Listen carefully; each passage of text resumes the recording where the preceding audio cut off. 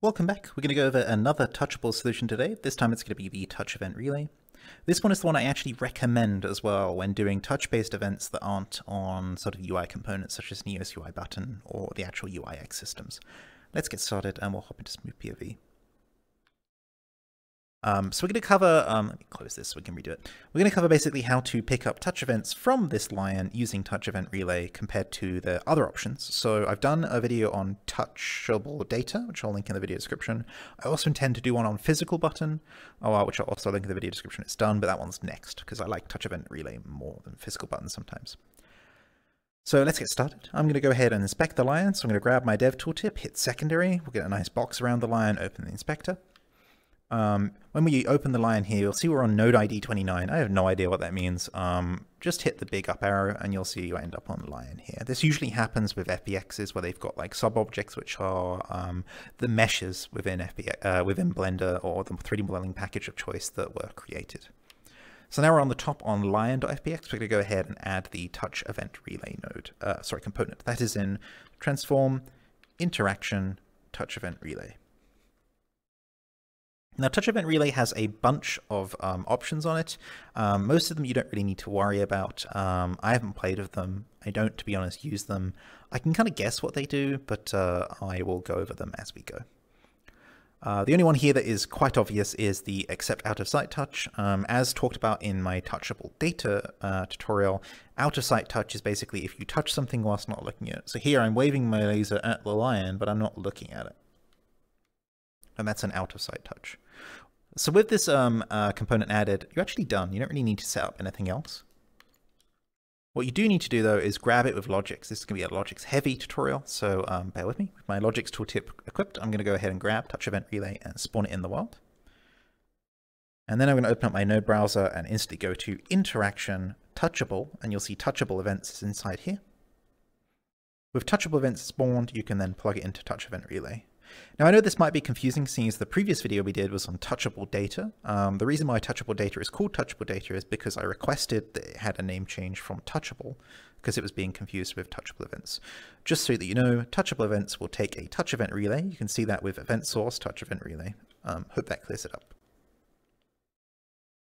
Here I'm going to make the arrow a little bit smaller. I'm not sure why it's so big. I think it's something to do with the size of the model that's in play. With that done, I'm going to move the Logix node browser out the way, and we're going to talk about the TouchableEvents node. This node is very complicated, and the reason why I recommend it as well is because you get so much data about the touch event. I'm going to go through each, and we'll see what we can make with it. So the first one at the top here is a impulse that occurs when a touch event happens. And what do I mean by that? I mean any touch event. So you'll see if I hover over the lion, we get a huge cloud of impulses. We've done 71, I've only touched it twice briefly. That's because it's outputting an event for hovering, and it's outputting several events for hovering. It's outputting like a start, a stay, and an end, and we'll talk about those as we do them. Underneath that, you'll see there are two properties here that look kind of weird. You might have not seen them before. There's hover, and then there's touch, and they are both the event state properties. I'll go over those in just a second, but we're going to skip over them just for now. We'll come back to them. There is point, which is the point of the model that you touch. There is tip, which I believe is the tip that touches it. There is type, which is the type of touch. Types can be three. There is the remote touch, which is by the laser. There is a physical touch, which is when I actually go up and touch it. You'll see we've got more events there. And then there's the out of sight touch, which again is if I'm not looking at it. I don't have out of sight touch enabled here, but if I do, I can look away from the lion, turn on my laser, and miss it completely. But I can still touch it because the accept out of sight touch is enabled. This property here will give you the type of touch that is happening. Is it a physical, is it a remote, or is it an outside touch? And the bottom here is the source, as in what caused it to touch. You can get sort of who touched it by that, but you don't actually need to do that. And the reason is that this event will output impulses on the user that touches it. So we're going to go over how to use this event more successfully, because it does appear confusing, and when I first used it, I was confused. But first I want to make a big point clear again. All of these outputs are only valid for the length of this impulse, which is like one update cycle or one impulse. So write them or use them. You'll see that coming up a lot. I mention it in many other videos where you got this kind of structure. If you have an impulse coming out, you need to write or use the data. We're not going to be writing it today. We're just going to be using some impulse-based logic to kind of filter out and show you how to use the node a little bit better. So here what we're going to do is we're going to go into flow and we're going to go to if.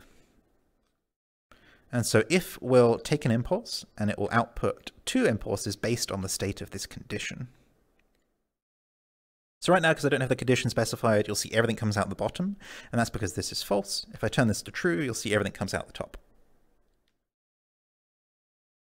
I'm going to delete that now. I'm going to go to operators.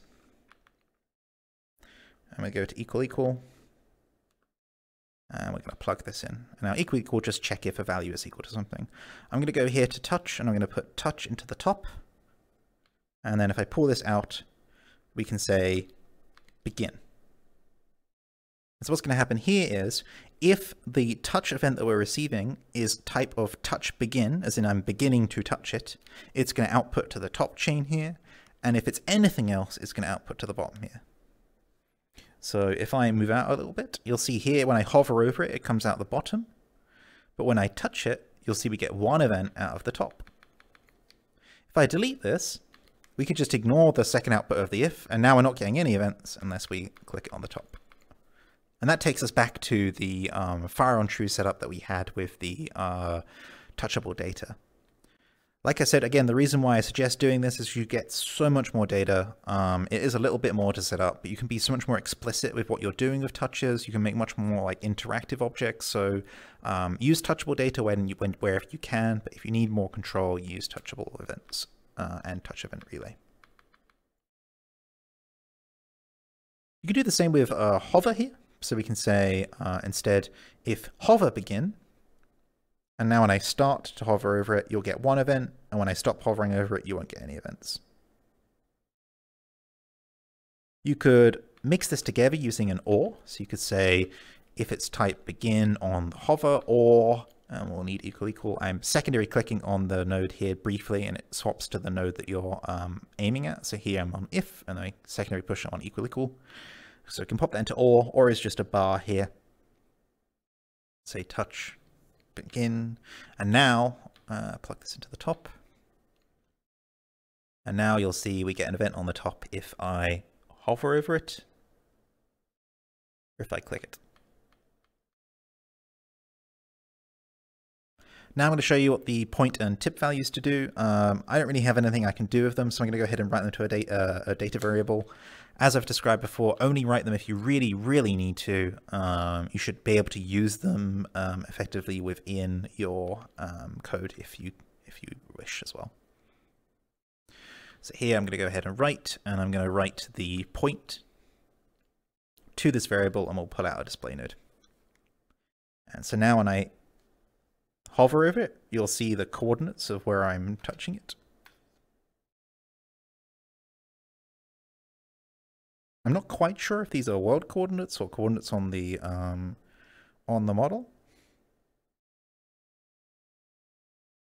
I will play around more and let you know. If you have any questions, please let me know in the comments. But play around with that. It's fun. I've not really ever used point. I'm just showing you how it works for completeness sake. The same with tip. You know, actually, what I'm going to do is I'm going to go ahead and write tip to another variable in the same impulse, so we can take a look and see what the difference is. Okay, so for that we'll need tip to go into there. Okay, cool.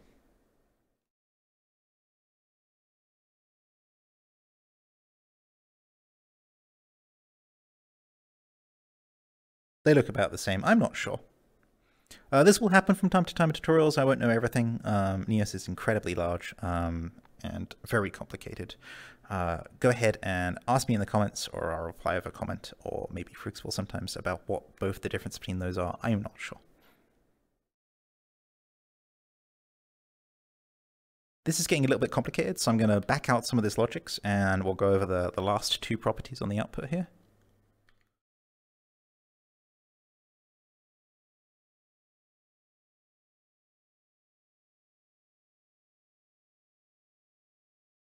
I'm going to leave the if though, because I'm going to need that one. So this time we're going to look at the type, which is the touch type. And I'm going to go to operators, I'm going to go to equal equal again, drop that in, hook that up, and then we're going to put type into the top. And then we're going to pull this out and we're going to say, hey, if this is a physical event, output to the top, otherwise output to the bottom. So you can see here that now when I mouse over it, we get loads on the bottom here. But if I go up and I pet the line here, you'll see we got some on the top. Yeah, that's how you figure out if it's physical, remote, etc. As for the source here, what we can do here on the source is we can say slots get slot, plug in the source into get slot, and then we will need to write this again. Again, only write it if you need to, but we're going to go ahead and write it anyway. And we're going to go ahead and write that on any touch event into the slot variable that I've spawned here.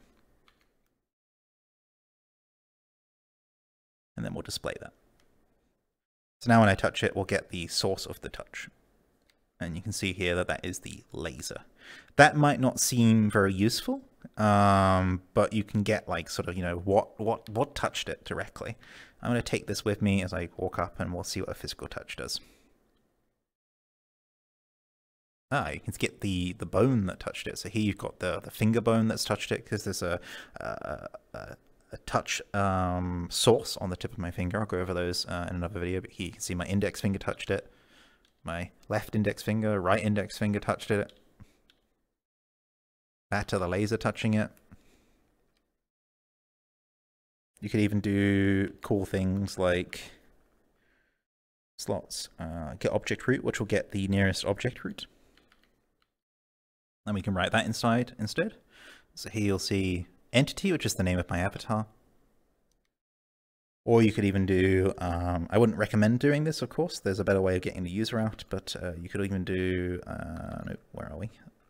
Slots get active user. And then we could go ahead and write that to a variable as well.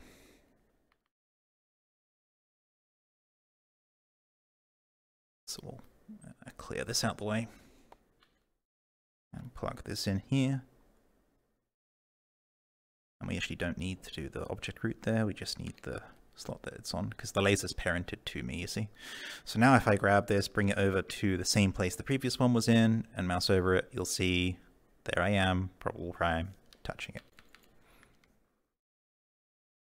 The touchable events should be generated from the user that touches the object anyway, so if you want to get the user a little bit easier, you should be able to do that with the local user. I will link my get the user who pushed a button tutorial as well, which talks a little bit more about that, just in case it helps. But we're going to go ahead and do this again with a write. So if we do the local user and we write that into a variable, it's visualization variable user, then we pull that out. Again, here we'll get me because I'm the local user who's touching that. Do verify that that works in a world with more than one person. I'm not 100% sure, but it I think I remember hearing it before, yeah, that those events come out from the user that touches it, because that makes sense. That's how the button event node works as well, and that's the one I go over in Neo's UI button. I'm just unable to confirm that because I'm on my own in this world. Maybe I'll record tutorials with other people at some point, but that is not it. This video has been super long. Thank you very much if you watched to the end. There is lots you can do with touchable events. I understand it's a bit more complicated than the other ways of getting touch data, but the power behind it is like super cool. Like you could have logics that sprawls out everywhere and do so many more complicated things to figure out like how long they're touching it, when they touched it, where they touched it, how they're touching it, and all sorts of stuff like that, and do different behavior. Thank you for watching. I will see you next time.